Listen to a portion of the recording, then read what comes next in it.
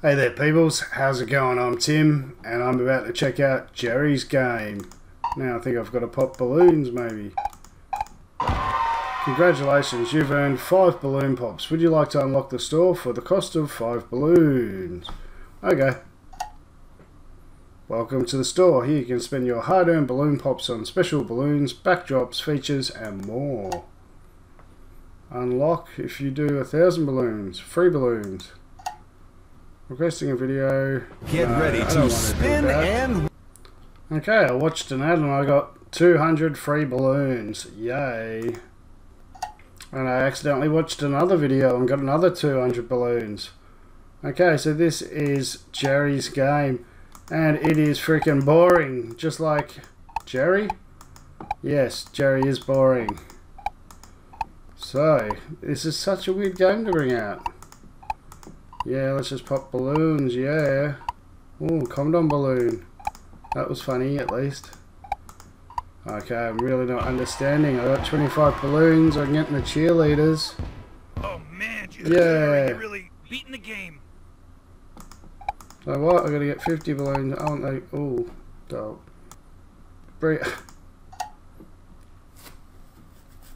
For each game, you can load up to 3 boosts. Each boost needs to be unlocked before you can upload it.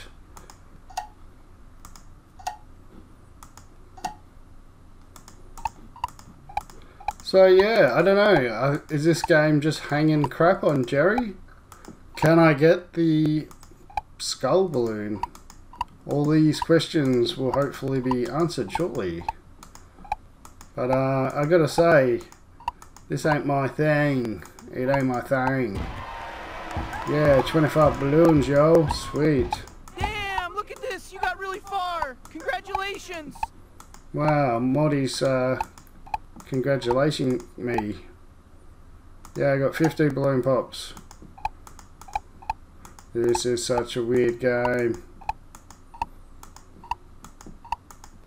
It's kind of fun popping balloons, I guess, but I was really hoping there's more.